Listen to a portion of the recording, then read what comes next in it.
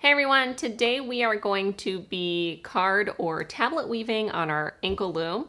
So I have an Inkle loom, I also have the cards which are necessary for card or tablet weaving, and we're going to be making some shoelaces. And you may be wondering, why would I weave shoelaces? And really, why not? If you're not interested in making shoelaces, you can weave any type of band following the same techniques I will show you in this video.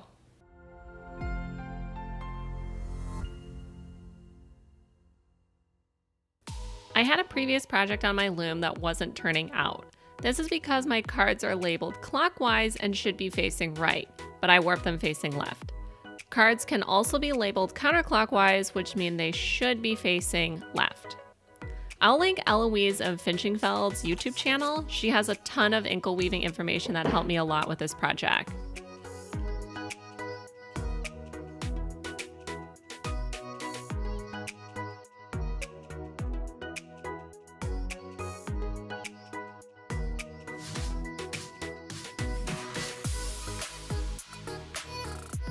To prep for weaving, you should number your cards and mark the starting position of the cards between letters A and D. This will become helpful later.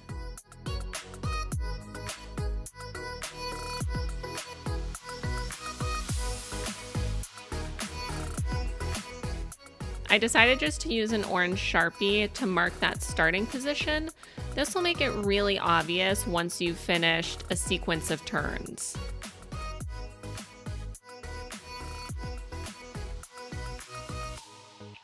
I also put the movable peg in a position to make the longest warp. Some people will leave a little gap, but I think it's important to have extra room to move the peg as the warp shrinks.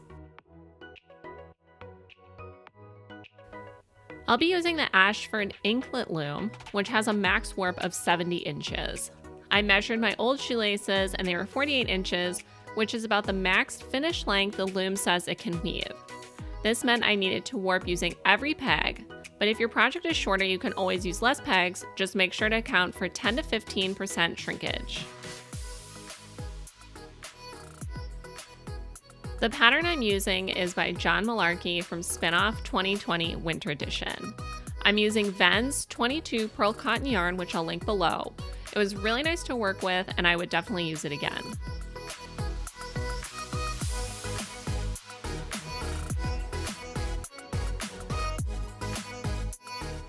To warp the Inkle loom using cards, warp 4 ends around pegs, holding the bundle of ends in your hand. Then, thread the ends through each card in either the S or Z direction.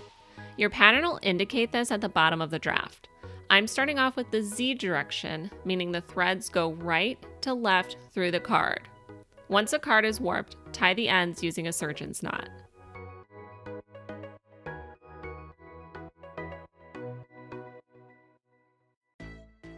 Remember that side A and D should be facing upwards after you've finished warping the card.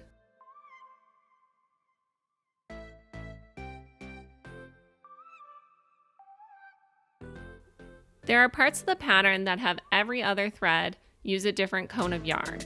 After watching Eloise's YouTube channel, I learned I can warp 2 threads at a time, speeding up the process.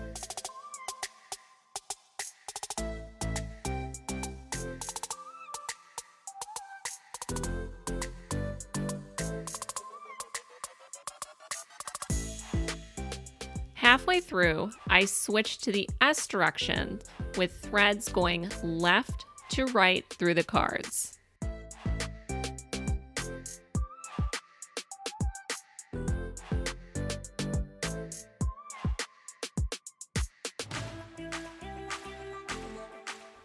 Now that everything is prepped, it's time to weave.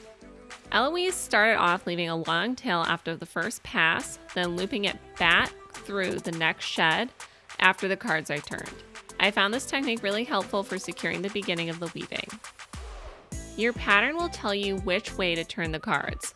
Forward means to turn the cards away from you, and backwards means to turn the cards towards you.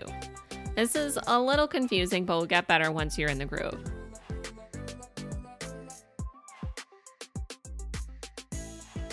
To weave, pass the shuttle through the shed, leaving a loop. Turn the cards, Beat the weft thread and pull the loop tight. Pass the shuttle through the current shed, leaving a loop.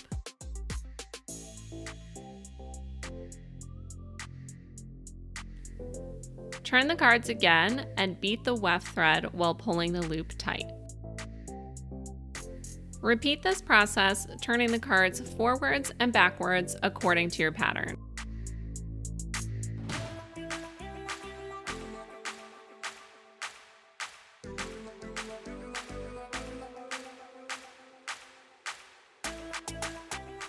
I did have some warp threads that came loose, and I used a pen to create extra tension until I could retie them.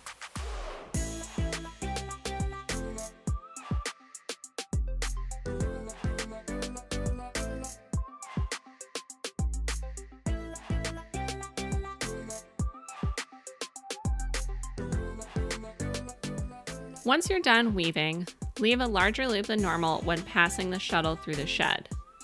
Turn the cards and beat the warp.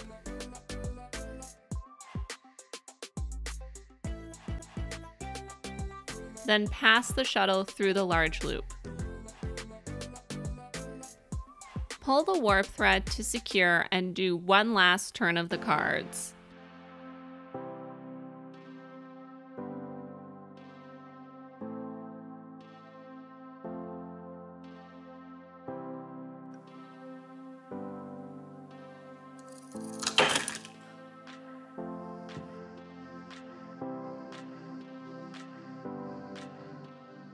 I wanted to make sure the ends were super secure, so I did a zigzag stitch on the ends.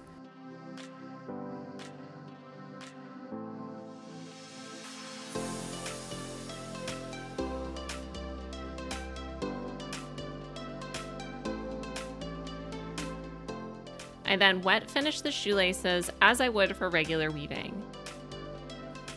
You can finish the shoelaces with packing tape alone, or be fancy and get egglets. I wanted to be fancy and went with the egglets.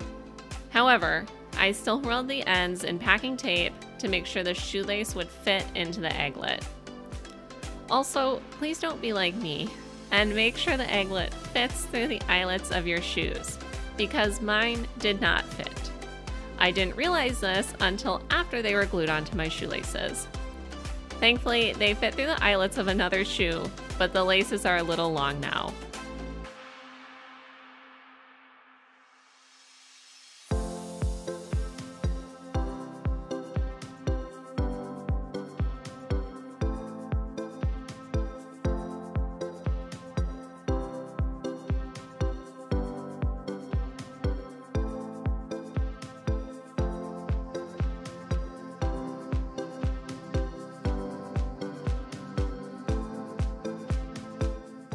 I hope you enjoyed this video and learned lots about tablet or card weaving and are inspired to start weaving your own bands, because I personally really enjoyed this project and I'm actually going to start a second pair of shoelaces.